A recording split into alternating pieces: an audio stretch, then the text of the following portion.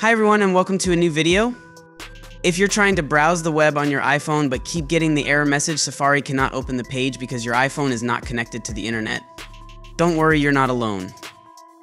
In this video, I'll walk you through several solutions to fix this issue so you can get back online. So let's get started.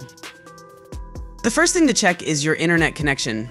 Try disconnecting and reconnecting by toggling Wi-Fi off and then back on. If you're using cellular data, make sure it's turned on. If it is, try toggling airplane mode on for a few seconds and then turn it back off to refresh your network connection. Corrupt cache or stored data can sometimes cause Safari to malfunction. To clear Safari's history and website data, go to Settings, then scroll down and tap on Apps.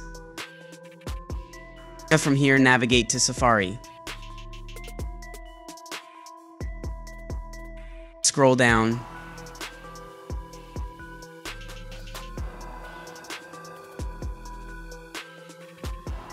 And tap on Clear History and Website Data. Confirm your choice. And then navigate to Advanced. Toggle Unblock All Cookies. And then try using Safari again. If none of the previous steps worked, resetting your network settings may help. Open Setting, then navigate to General. From there, scroll down and tap on Transfer or Reset iPhone. Tap on Reset and reset network settings. Enter your passcode and proceed. Don't worry, this won't delete any of your photos or data.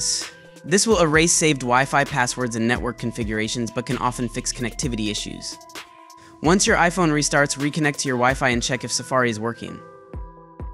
Lastly, if Safari is still not working, the issue might be on Apple's end. Visit Apple's system status page to check if there are any ongoing server outages affecting Safari. If there is an issue, you may need to wait for Apple to resolve it. And that's it. By following these steps, you should be able to fix the Safari cannot open the page error and browse the web without issues.